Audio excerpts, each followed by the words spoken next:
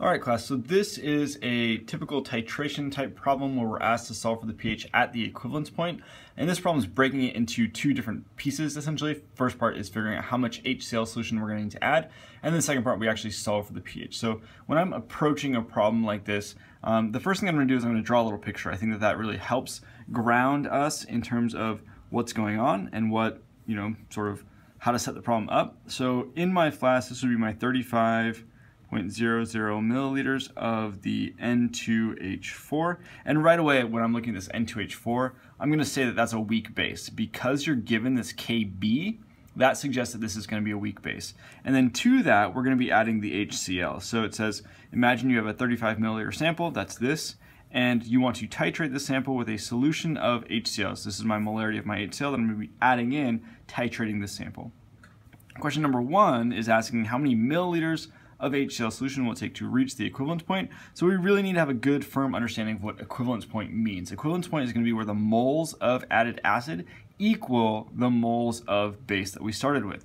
So the first thing that I would do is I would say, well, if we start with 0.03500 liters times 0.1986 moles per liter of my weak base, that equals this should be an equal sign, equals 6.951 times 10 to the minus third moles of my N2H4.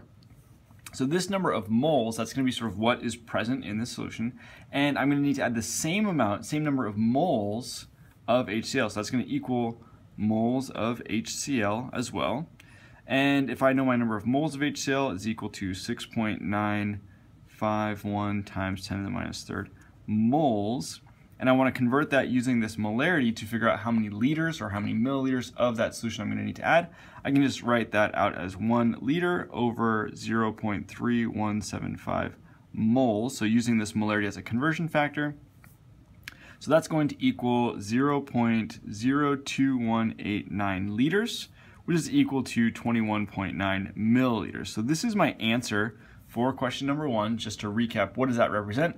That represents the amount of HCl that I'm going to need to add in to get to the equivalence point. And the equivalence point is just simply when the moles of added acid, so take this number of volume, multiply by the molarity, you'll find how many moles of HCl we're adding, is going to equal the number of moles of N2H4 that we put in at the very beginning. Now, for step 2, what we really need to recognize is sort of what is going to be present in my solution after I've added in that HCl. So if I write out a chemical reaction, we could say N2H4 is going to react with H+. So I'm just going to write H+ here because I know that that HCl is going to dissociate. It's a source of H+, the Cl- is going to be a spectator ion. I don't need to worry about that. And I'm going to form N2H5+. So this is a weak acid. I need to recognize that sort of as the conjugate acid of this weak base. And if I start with this 6.951 times 10 to the minus third moles, and I have 6.951 times 10 to the minus third moles of H+, that's my equivalence point, then these are going to cancel each other out, essentially.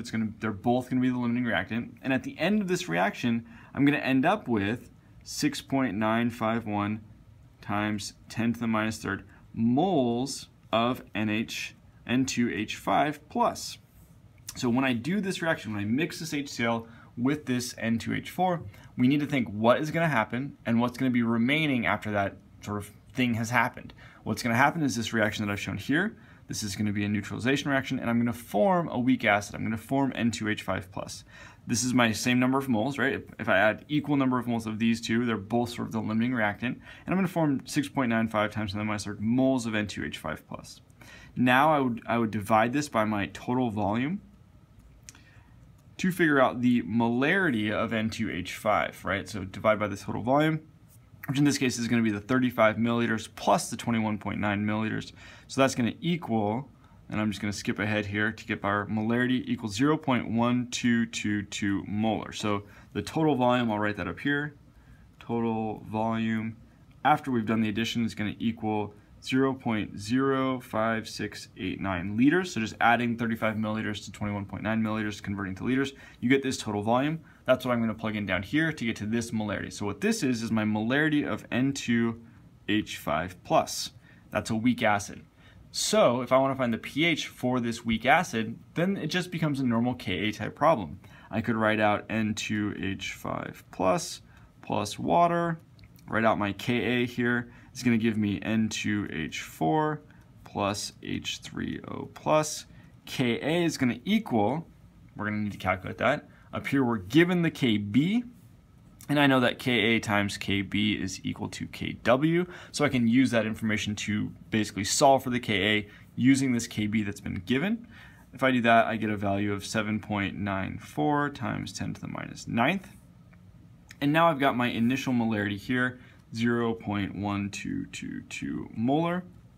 And this becomes a simple ice table, minus x, 0, 0 initially, plus x, 0.1222 minus x, and x. So this bottom part now is just a simple Ka solving for the pH of a weak acid. 7.94 times 10 to the minus 9th equals x times x over 0.1222 minus x.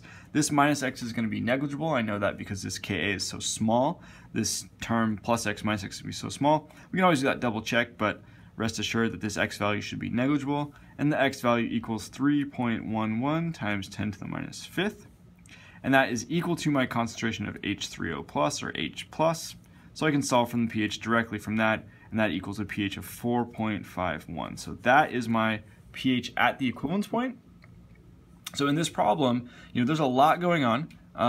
We need to first be able to identify what happens when I mix these things together, right? That's going to be this chemical reaction here. Here I found the amount of HCl that we're going to need to get to that equivalence point. So I need to know what equivalence point means as well, and then ultimately solve for the pH using a simple Ka type problem, just with the Ka and my initial concentration of N2H5, which comes from the amount of N2H4 that we started with.